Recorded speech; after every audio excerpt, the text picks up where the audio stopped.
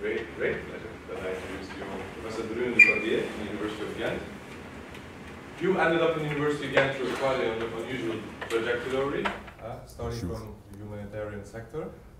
And today you will be talking about the imprints of an ideological empire, about the Islamization of Central Asia, the first Islamization. Very true. Thanks a lot. So I confirm, my name is Bruno de Cordier, professor at Ghent University, has a background in political science history, and that is actually going to be the framework of my contribution now. I'm the last one. Everything has an end, and at the end you'll spend with me. Thank you for bearing with that. Right, the imprints of an ideological empire, dynamics and actors in the Islamization of Central Asia. This is what you got in the program.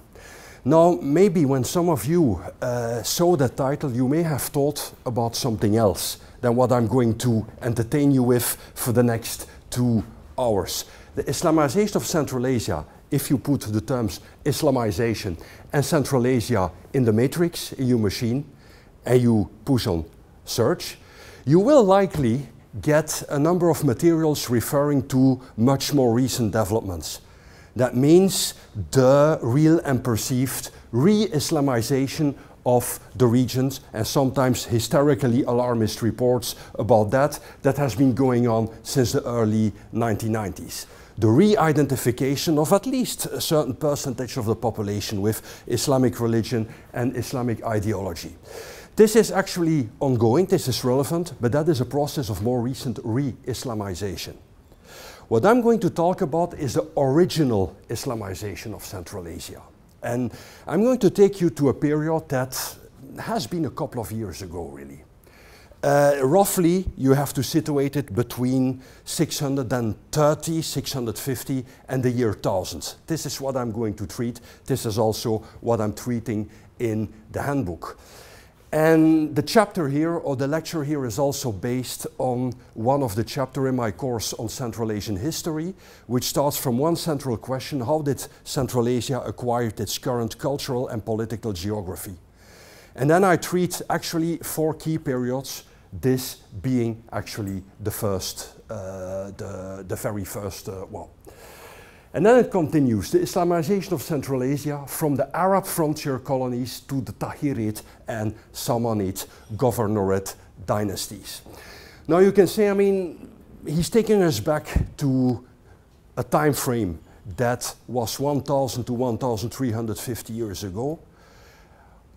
All these people who lived through that are long dead. This has an advantage because they can no longer contradict you. And all these civilizations and states, they're gone. So what is actually the relevance of all this? Actually, the relevance is really there. For one, we will actually treat the process of arrival of the Islamic religion and ideology in the region, and then gradually how it spread. I mean, when you look at the cultural map of Central Asia today, you will see that sizable percentages, majorities in all countries and societies, majorities of the population, do self-identify to one degree or another with Islam. A lot of it has to do with ethnic Muslimness rather than with practice, but anyway, it is there. Secondly, you have certain percentage where you see a more active degree of practice. It's very important also to underline that self-identification with a confessional system is not automatically translated in active religiosity, but anyway, you see that all over the region, the Islamic notion is quietly intertwined with ethnicities and other identity frameworks. Now, Islam did not originate in the region. It originated far outside from it. Then how it arrived in Central Asia. Some people have loose ideas about Arab invasions, yes. Interaction with the Arab sphere, what was it? But then again, all these things, these actors, we will treat in the presentation. Where you will see different patterns popping up from initial, highly militarized enclave Islamization to a process where you see that the Islamic ideology became indigenized And the latter process is actually the crucial explanatory factor in what you will in the transformation of Central Asia in that field. Then another relevance is that we will talk about processes and periods that during which parts of Europe were confronted with the same. The period that I've been of time, or the historical time slot I've been mentioning, is also the one where parts of Europe were confronted with Islamic invasions, not in the least Spain, and then where it ended up in a centuries-long occupation before the Christian resistance pushed it out. And then you have, of course, other parts of the Mediterranean basin who were affected with it all. So, this image is not from the period, it's 13th century, but I thought it was comprehensive and strong enough to serve as an illustration. In fact, when we will talk about the original Islamization of Central Asia, the general time slot I already mentioned to you, there are a number of phases you can distinguish into that, which have their own process, their own dynamics, and their own distinctive actors. On the basis of available literature, a first phase that will come forward here is one roughly between 650 and 700. That is the early medieval period. What happened there? You see that Central Asia, or at least the sedentary areas of Central Asia nowadays, roughly belonging to southern Turkmenistan, Uzbekistan, and also a part of Tajikistan, and then also the region of Herat. We will soon show a map, then you can orient yourself a bit better. Central Asia was merely an appanage in another process, that is the Muslim Arab conquest of Iran. Because when you analyze the patterns of world economy, interaction, etc., you will see that in the pre-Islamic period there was actually very little direct interaction between Central Asia proper and the center, the cradle of the Islamic ideology, which was Western Arabia and the Red Sea region. You can think maybe that they were connected through the trade and caravan route systems. That was not the case. Islam actually came through an intermediary region, and that was Iran, and further to the west, Iraq.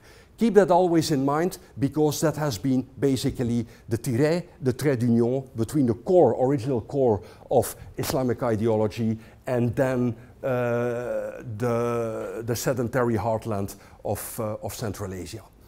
By the way, I've been mentioning Islamic ideology several times already. The question can come up, is Islam an ideology instead of a religion? I see it as an ideological system, as many religions are. Why is that? Because confessional system religions throughout history had a double function.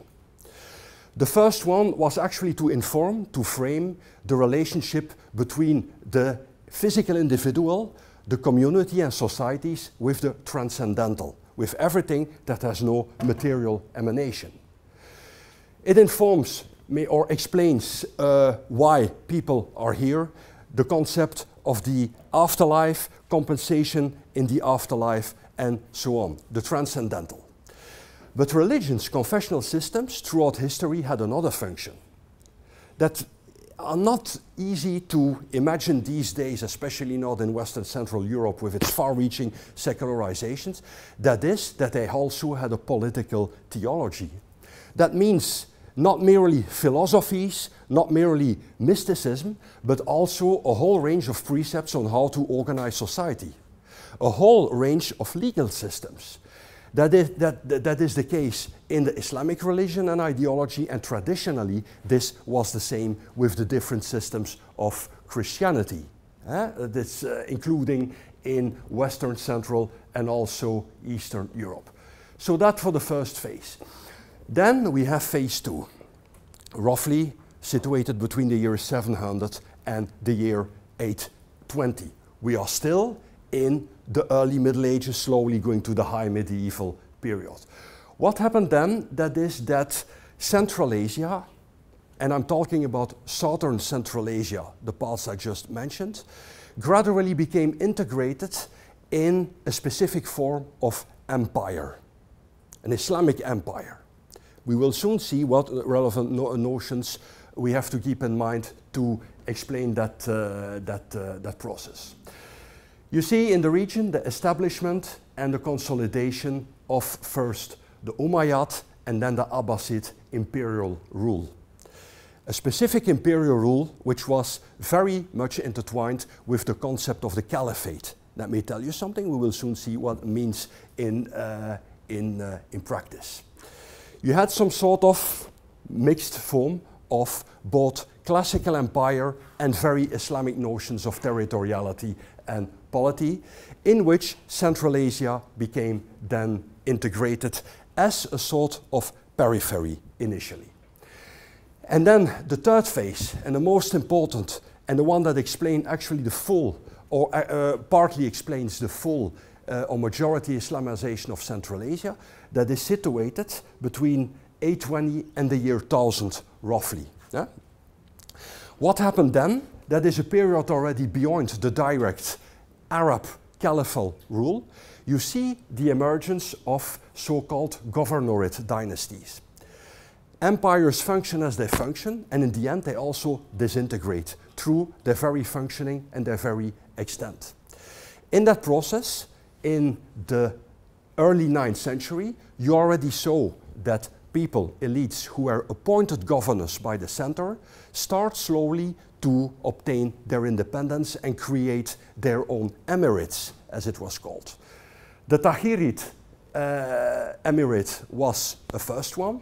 You can roughly situate it, it started around 820 and it didn't last that long, but then it was succeeded around 875 by the Samanid emirate, which is actually much more known to people following Central Asia. But these two were very instrumental in the Islamization of Central Asia. Now, what was characteristic for them is that they were indigenous dynasties. So no longer Arab rulers. Yes, culturally they were Arabized, they spoke Arabic, they took over many habits and institutions from Arab Islamic empires, but they were actually carriers of an Iranian Central Asian Muslimness.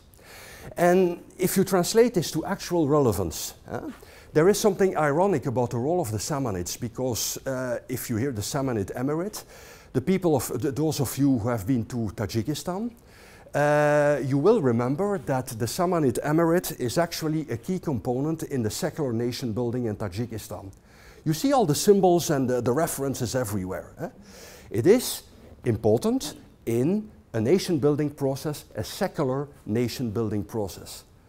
Now, what I will often not tell you in that specific example is that the Samanids were jihadis, Sunni jihadis. There is a literature about that by Deborah Tor and Etienne de la Vessière, and they illustrate that very well on the basis of documentation, historiography, archaeological evidence.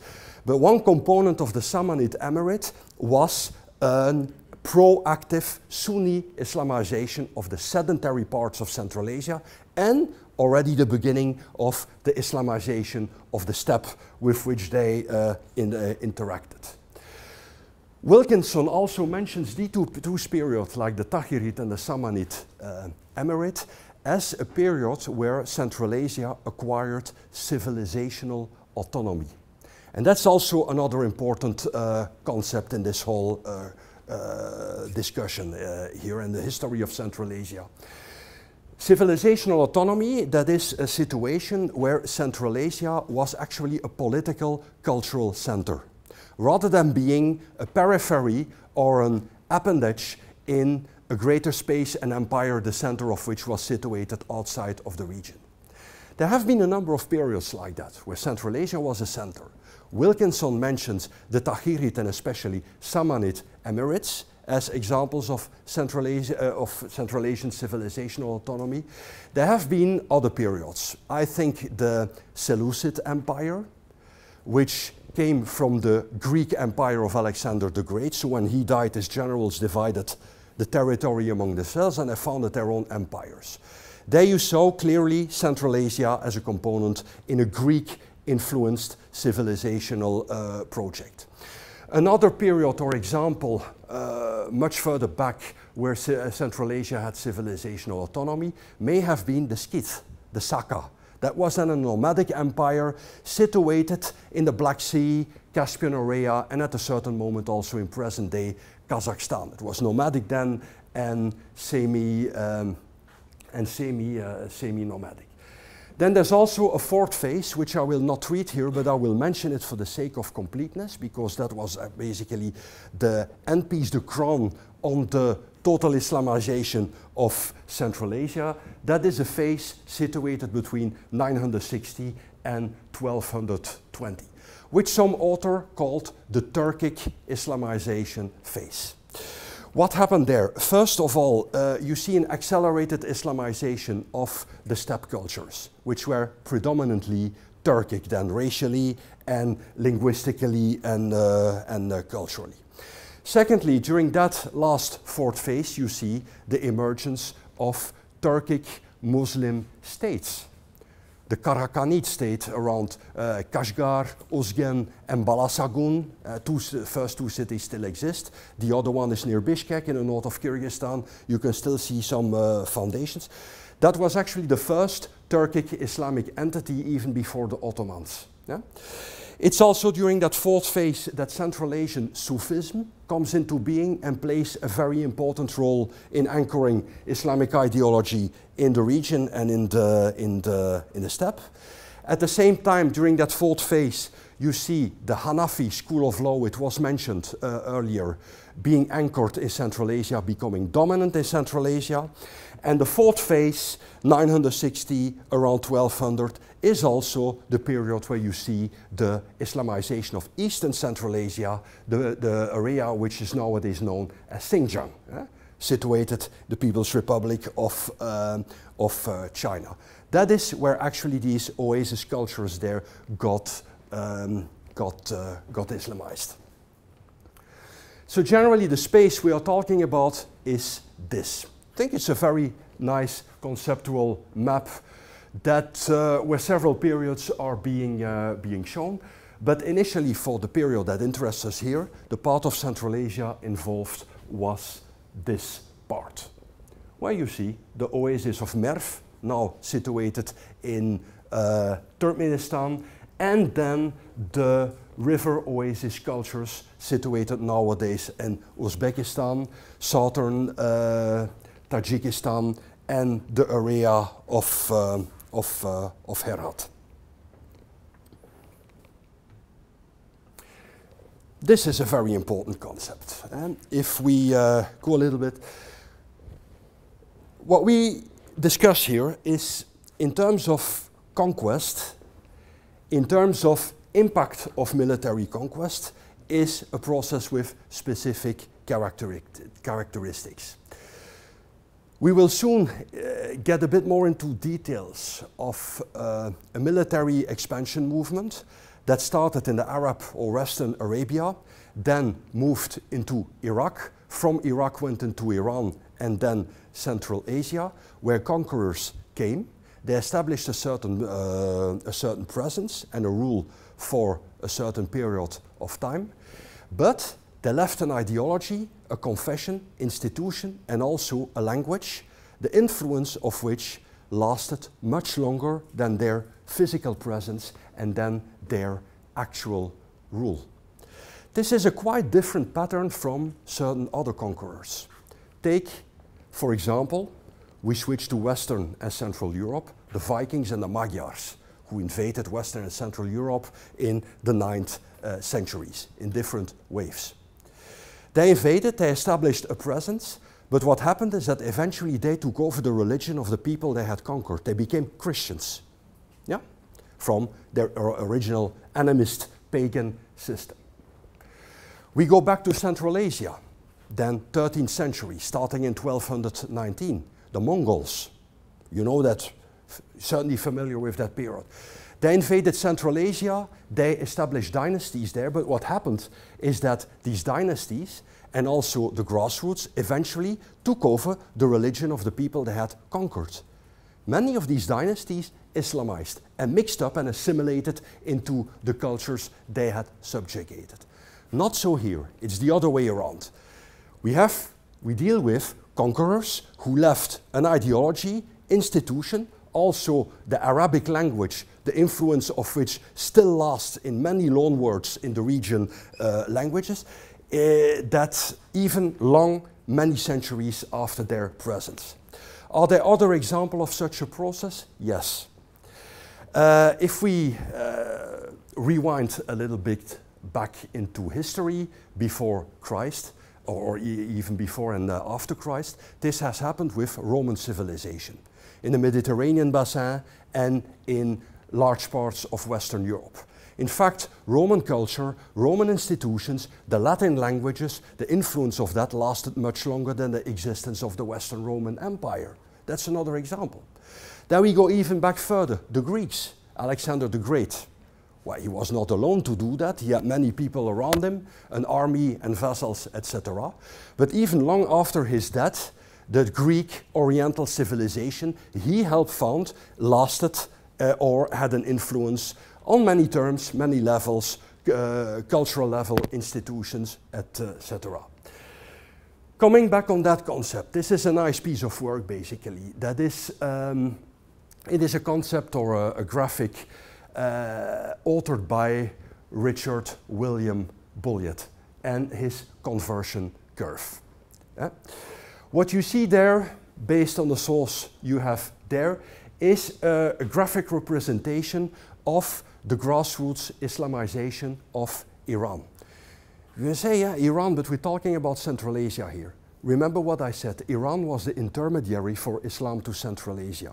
You will soon see why that was so important.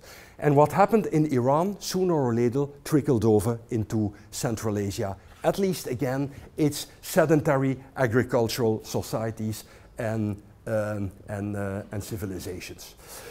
Actually, you can extrapolate that partly.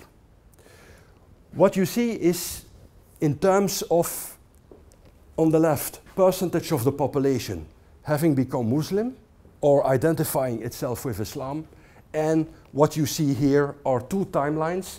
That is Anno Domini, that is the Christian calendar, and the Hijra or Islamic calendar, which is different from the mainstream that we use and starts much later on the basis of a different year. Now, a first thing, if you take the 50% mark, so when you already reach a narrow majority of people in Iran who have converted to Islam, then you project that to the year that the 50% mark has been reached, it took about 170 years after the arrival of the Arabs. And it was already reached when the Arab caliphal imperial rule was on the wane, so was slowly collapsing. That reflects one thing, that is that others took it over, that it indigenized, that local actors championed the Islamic cause. And then you see the almost full Islamization of Iran under the succeeding dynasties. Now, the model has not been without its critics, because, of course, technically, it is not easy to make. On what sources do you base that? I mean, we're talking about periods of history where there was no statistics, no censuses. In fact, the census, the перепись населения, is a very recent concept. Every few years you do it. In Western Europe, it was generalized in the Napoleonic period, and in Central Asia, even in the Soviet Union. The regular census. So that was not available. So on what basis is it then made? On historiography, chronicles, on the analysis of personal names, where you see that one generation has a traditional Iranian name and then their sons and grandsons, because it's mostly they who appear in chronicles, have then Arabized or Muslim names. It has been a hell of an exercise, which is not waterproof, absolutely not waterproof. It has been criticized, but in any case, this is something we can do with. And it reflects very much the importance of indigenization than following military concept and enclave Islamization. You see also that for parts of Central Asia, Xinjiang, it took even much longer, beyond the year 1000. Now come back to later. This. The concepts of territoriality and polity that are relevant in this story. There's a number of things that are at play here. I spoke about an Islamic empire, an Arab Islamic empire. Was actually the characteristic, the paradigm of empire applicable? Yes, was one component. The second is typical Islamic notions of territoriality and polity that are at play and that determine the character or the place that Central Asia had in the Islamic order. First, what we see is that in the Umayyad and Abbasid period, Central Asia definitely became part of a classical pre-modern empire, which has, on the basis of the work of Maurice Duverger in Le Concept d'Empire, which is actually an excellent work for those who read French. I don't think it has been translated in other languages, but besides a theoretic approach, it gives about 20 examples of historical empires and their DNA and the way they were constituted and their characteristics. A first characteristic of empire is a sort of complementarity of unifying institution and a high level of diversity. In fact, what you will see, and this was the case here, is that sociologically, culturally, empires, you may associate that with modern colonialism, with cultural imperialism, etc. Was not the case in pre-modern empires. Empires were by nature very diverse. Ethnically, in terms of institutions, languages, etc. There were gigantic patchworks of cultures, nonetheless unified by a superstructure, reflected by a dynasty, an ideological project, and other factors of legitimacy. And kept together also, and this was very typical also in this case, by the military, a high degree of militarization, road networks, and communications and postal systems. Exactly the same happened in then when parts of Central Asia were integrated then in the Umayyad and Abbasid order. So you have that, the classical notion of empire applicable here. Nonetheless, what makes it specific? That is that there were also typical Islamic concepts of territory and political organization at work. I mention a few with their Arabic transcription. The first one is the Ummah, yeah? The global community of believers, which is not territorially but ideologically identified.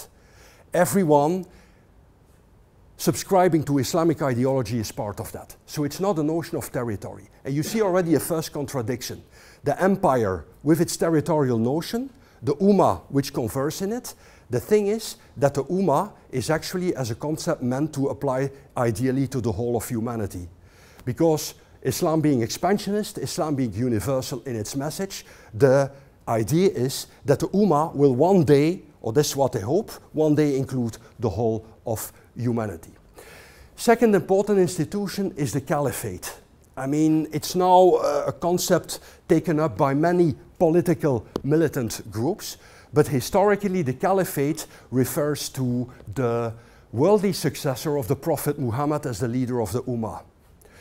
Now, there have been several dynasties, several lines between the year 622 and 1924. Initially, it was based in Medina, moved to Iraq. But the important thing, and that brings us back to the concept of empire, of which Central Asia was part, that is that from the Umayyads onwards in 662, when they took over, it became an imperial dynasty. So caliphs became hereditary emperors, yeah? Instead of being elected as it was before. Not by the general public, but by a council. This is how they did it. The reason why is that they probably copied that system as a caliph emperor from the Byzantines, the Greeks, who had the idea of an emperor as the protector of the Christians. And once the Omayyads installed themselves in Syria, which was Christian Byzantine territory, they took over that institution. And that is also something very typical for empire. Rulers who came in from the outside, yeah, they set up a governance system, but to do that, they have to co-opt local systems of governance, because the societies they rule over are very different than their own, and if they want to rule this more or less efficiently, they have to co-opt and local rulers, local courts, local institutions from different cultural spheres. This is also what happened in early Islamic rule in Central Asia. And then you have three ideas of territoriality, which are more specifically Islamic and part of Islamic political theology. The first is the Dar al-Islam, which is the realm or territory of Islam. Now, characteristic for that is that it is not an area where Muslims are in the majority. In fact, especially in the early period when they started to conquer territories outside of Arabia, Muslims were a minority for many years after. It took a very long time before you had a majority Islamization. You see that in the curve of Richard Bouliet. Dar al-Islam refers to an area where there are sufficient conditions or at least where the conditions are favorable enough for Muslim communities to live according to their own law and their own system. Voilà. That is the concept of Dar al-Islam. More importantly for our narrative on Central Asia are Dar al-Harb and Dar al-Ad. Dar al-Harb is the realm of warfare, the land of war, the land to be fought for, the land of jihad, both ideological and military jihad, strongly intertwined also in the history of Central Asia. There's an alternative notion of that as Dar al-Kufr, the land of the unbelievers, the kafirun. Yeah, but okay, Dar al-Harb is an area where there are not yet sufficient conditions for Muslims to be governed according to their own system and be sufficiently safe. Central Asia was actually Dar al-Harb for many centuries, at least even during Samanid rule. That was land to be fought. That was a frontier of the Ummah where there was some sort of permanent struggle, ideological and military, going on in order to secure it for what was to become then the Dar al-Islam. And then a last concept is the Dar al-Ad, that is the realm of truce or the realm of covenant. That is very connected to the Dar al-Harb, the realm of struggle, the realm of war, the frontier land, but where Muslim polities and Muslim rulers have some sort of a deal with rulers from other culture.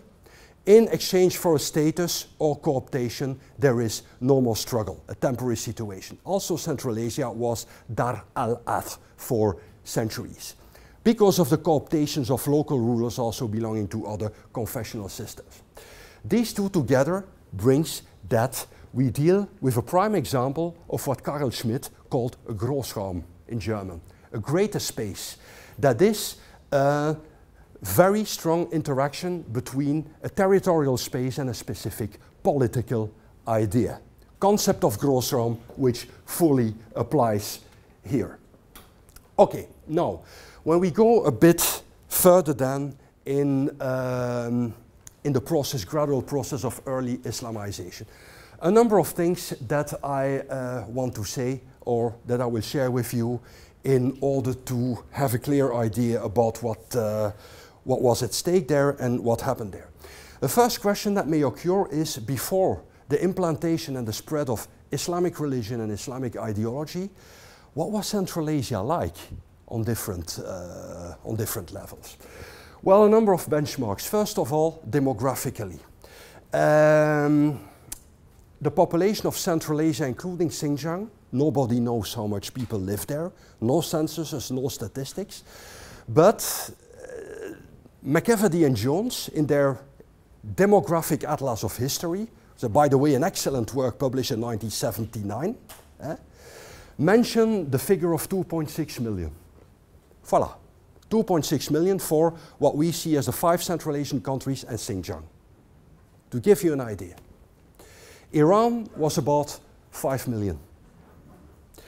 Iraq, they believe 1 million, not more.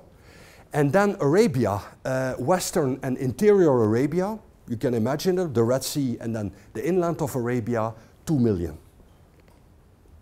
That are the populations we deal with, very different from today. There were much smaller groups, a different demographic pattern than you have today. That's the first thing, around 630. Then, politically, what was Central Asia like on the eve of Arab invasion and Islamization? Then I refer to this map. A very rough sketch, politically, instead of in terms of polity and states. Two great political cultural spheres that was, which influenced Central Asia. That was the Iranian Empire, which was much larger than what Iran is today, and which encompassed in the form of provinces, so-called satrapies, some parts of what is nowadays Turkmenistan. And then a second civilization that had a big influence was China. We do not yet speak about the current province of Xinjiang, which became much later into being in history. But the then Chinese dynasty, the Tang, if I am not mistaken, they had a protectorate, the protectorate general to pacify the West. And they had a presence with military outposts, representations, etc., in big parts of Central Asia, in what is now Xinjiang, but also deep into what is nowadays Uzbekistan. And then between the two, in the heartland of Central Asia, the sedentary areas, you had a whole patchwork of states and principalities, held together by an Iranian-influenced culture, which you may know as the Sogdians. But they were never a political unity. They were very under Iranian and then in the east more Chinese influence. Then in the east, what is now Herat, you had dependencies of the Iranian Empire, like the Heftalites. They were a late outcome of a state that was much bigger. And then you had the steppe confederations and nomadic then. That's it. Socially, Central Asia, what was it like? It basically revolved around what pre-modern Central Asia revolved around for centuries and millennia. That was this complementarity between sedentary agriculture and then nomadic and semi-nomadic pastoralism that was already there. Enclaved, very enclaved, micro-regional based economies, sector-like crafts, and then the trade routes that were still functioning, even if we're no longer talking about the heydays of the transcontinental systems that once connected China with the Mediterranean basin. In that system, you see it's situated, Central Asia here, then the cradle of Islam here. It's called the Hejaz, the Red Sea economic space. Yemen was also part of it. There was no direct interaction between the two. So again, the intermediary, the turning plate that linked these two spheres together were Iran and then Iraq, which early already in the development of Islam became its political center. And then, what is most of interest, the confessional geography of Central Asia prior to Islam. Again, a quick sketch, what confessional systems were dominant back then in Central Asia. A first confessional system that was widespread among the sedentary agricultural population of Central Asia was the system that was also predominant in the Iranian Empire and the state religion there, that was Zoroastrianism. Yeah? The fire worshippers, as they are popularly called. Different forms and variations of fire worshipping. I say different forms and variation because you had the official way of practicing that in the Iranian Empire. It was very enshrined in the state there. Yeah? But when you look at daily practice of the vast majority of the worshippers in Central Asia, it was very mixed with local and micro-regional beliefs and practices. This is how it was. Then a second sphere present, that was the animism of the steppe. Then we go north in Central Asia, the Turkic people of the nomadic people who had their own animist systems. That was with much variation, but we will not go into detail. Then the presence of Abrahamic belief systems, of which Islam is one. But before Islam, they were present in Central Asia. In the form of Oriental Christianity, you may have heard about the Nestorians and Chaldeans. They were very active in Samarkand, in Herat. They were very active in what is now Kyrgyzstan, and even among certain population groups in what is now Xinjiang, where there have been archaeological evidence of churches, institutions, etc. There was a Christian presence prior to Islam, but Oriental Christianity. And also Judaism, but then Oriental Judaism, not Central European Judaism. That's a totally other form. Mostly Iranian Oriental Jews who had installed themselves in a number of urban centers there with the connections and phases of globalizations that occurred there. And then the last system present was Buddhism. Mostly then in what is now Xinjiang, like the kingdom of Khotan, Kucha. They were until like a bit after the year 1000, for a long time, there were centers of Buddhist culture and civilization. It was also, there were theocracies also, was also their official ideology. So then, if you have that, what explains then the total transformation in the wake of military conquest? Military conquest in Central Asia has been nothing new. Many invaders came to Central Asia, set up states there, polities, etc. Some adopted confessional systems, others left their civilizational projects and belief systems and institutions, as we have discussed before. The latter happened then with Alexander the Great, the Greek Hellenic civilization, the Seleucid Empire, which succeeded it, and so on. Similar thing happened there in a pattern of military conquest. Very quickly how it went, so that you are a bit oriented, you don't get lost in the dates, etc. Actually, a process of conquest that started here in Western and Interior Arabia shifted to Iraq, which became the political center of the caliphate from the 7th century onwards. It started then with the invasion of the Iranian Empire, roughly around the year 633. Yeah? The year 633, which then culminated in a decisive battle between the Arabs and the Iranians at Al-Qadisiyah in present-day Iraq on the Euphrates, then the seizure of the capital, Iranian capital of Ctesiphon, which was back then, was not Tehran, it was Ctesiphon. And then it took a process of about 25 years before the territory of the Iranian Empire was sort of loosely conquered by the Muslim Arabs, not only by them, but also by local allies, which they gradually found into the process. Two time slots that are of importance, 650, 652. That is the conquest of the cities of Herat, which is situated here, Nishapur, and then Merv. These three. Merv is the only one in Central Asia probably, situated in Turkmenistan. Important because they would be the area for the establishment of Arab frontier colonies. We'll say a few words about that in a moment. The implantation of physical representatives of the new order.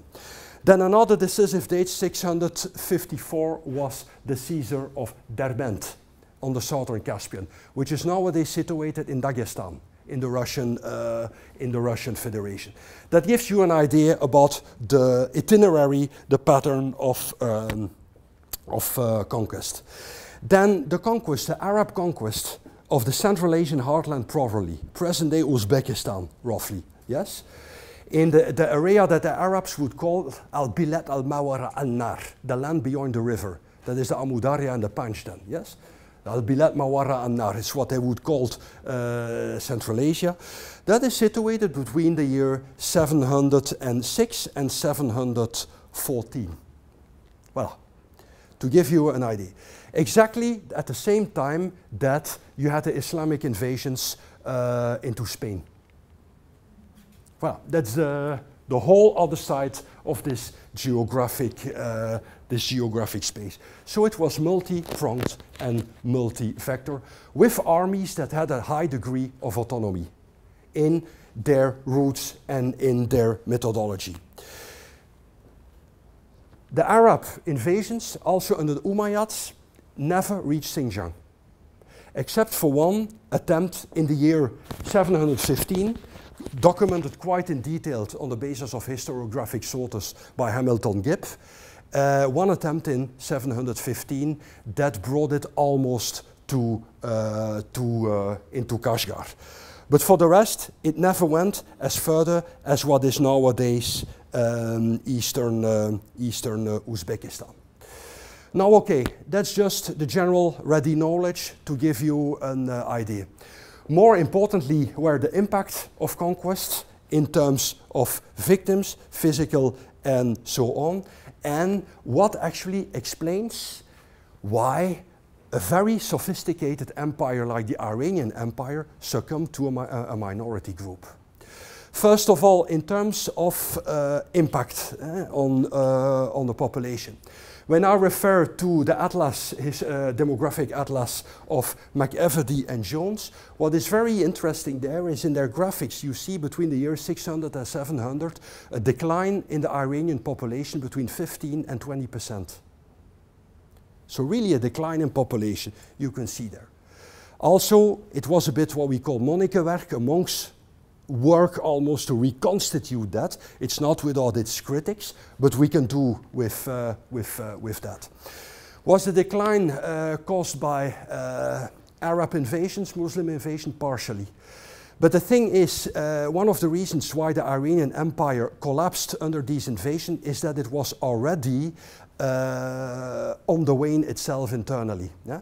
It had been involved in almost 25 years of war with the Byzantines, the Eastern Roman Empire, and then after that Iran had a civil war of 4 years during which there were 11 emperors or pretenders to the throne. So it was already internally weakened.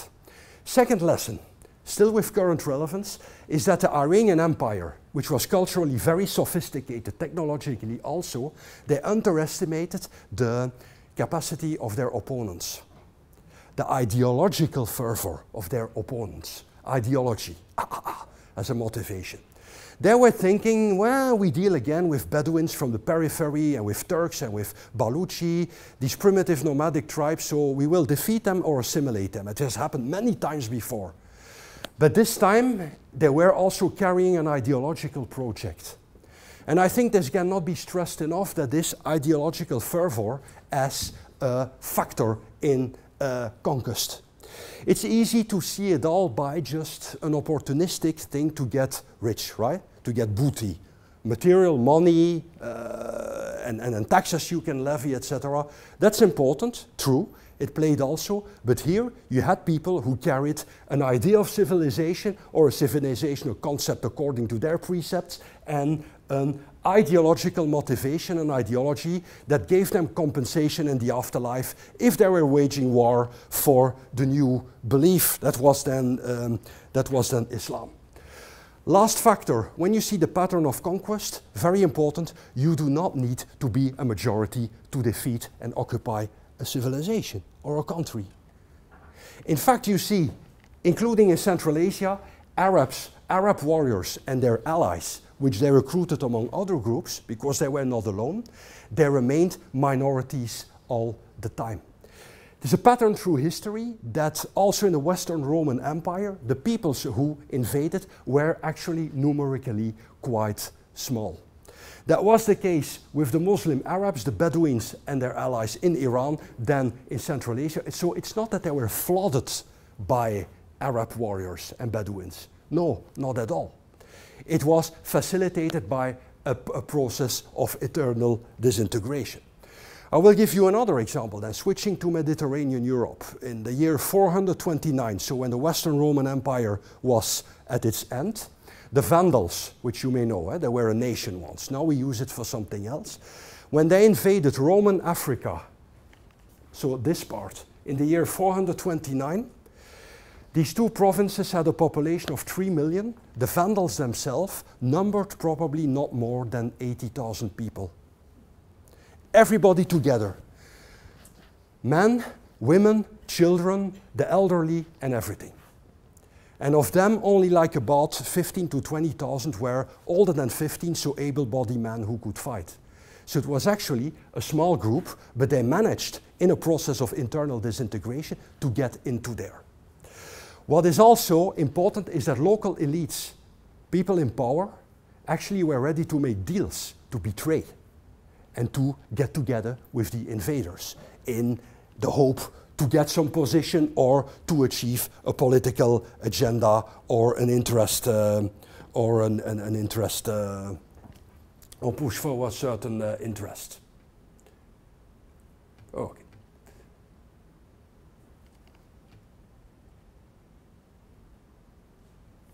So then, the last point in this slide, that is a first implantation of or a pattern of Islamization of Central Asia. That is, once you have a loose control, because the control of the Arabs in Central Asia, Iran, was quite loose and not undisputed for many years. There was resistance. It was also not obvious to establish that or consolidate that. That is a first pattern. That is what I call enclave Islamization. Again, I repeat, the two patterns that can identify the enclave Islamization, which happens in specific geographic areas through the transfer of populations already being representatives of the Islamic Ummah. And then you have the second pattern, which will occur, which occurred later on, or partly parallelly, that is the indigenization of the Islamic ideology, where the basis shifts to other groups than the Arabs, and they take it over then. They champion the cause. The establishment of Muslim Arab frontier colonies have been a first permanent implantation. And there were a number of areas where it occurred more than somewhere else. It's also, I mean, the sources differ very much and conflict very much in that respect. But some have it that already 20 years after conquest, there was a gradual transfer of colonists from Iraq and Yemen to Central Asia, more specifically Nishapur, Merv, and then also Herat, which were, I mentioned them, the prime areas of Arab colonization. And there I use, when I say colony, you have an idea of it in the modern sense, yes, than the 18th, 19th century, early 20th century sense. But colony is derived from the Latin coloniae, that means a permanent transfer of populations to an area outside of their own geographic area. This is exactly what happened here, clear colonization through the transfer of physical representatives of the Islamic order to the frontier. Specifically happened in Merv, in Nishapur, and then a number of other places. Then we are already much closer into what we understand as Central Asia. Now, the numbers are not clear. They vary from 47 to 50,000. Then again, some say it are 47,000 to 50,000 families. Others say no, it were individuals. It's very conflicting and a very different proportion according to the definition you give. But fact is, it has happened. There have been colonies, population transfers of Arabs or Arabized people who came mostly from present-day Iraq, Basra and Kufa, which is in the south of Iraq, and there were also Yemeni tribes who were transferred there. Again, when you look at the historical material that is available, the book of McEvedy and Jones, they also notice in that period a certain drop in population in western and interior Arabia, and to a lesser extent in present-day Yemen, which was in part explained through conquest and the move of population groups to the newly conquered territories. Here also, this is a very classical idea and practice of empire. You transfer physical representatives of the center, of the new order and the new ideological system into the periphery so as to control and consolidate it. Secondly, it went also with a reorganization and of society and with the appearance of new political systems. Why were certain areas chosen more than others? It could have to do with strategic position, with the forepost, the idea of frontier. There were also more general practical factors at play, like the availability of land, the availability of space, because previous population had left or were chased away. That can also have to do. The people who came there and settled there, they were of different pattern. There were families, and there were also individual mutakilun that were male soldiers who then married locally. So that's already a first in-routing process.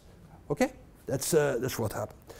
And then, most importantly, these people, these colonists, they only wanted to be governed by one of their own people according to their own legal system. So, not by a local regional legal system, but they were forming self-ruling enclaves and autonomous enclaves and colony. Again, if you if you push it forward to actual relevance, in Central Asia there are still groups and families who identify themselves as Arabs. In Tajikistan, in the Vaksh Valley, Jilikul, I met some of these communities. I believe in Turkmenistan also. They will mostly no longer speak Arabic, but it has to do with genealogy. With genealogy, that it goes in the family tradition that they trace it back to these tribes who were transferred. And even for many years after the arrival, these tribal loyalties, Kufa, Basra, Yemen, etc., continue to play a role in the self-identification and political mobilization. Where are we in the time schedule? Would be good to do a break now. Voila, exactly, it's perfect. Then we go to the second part.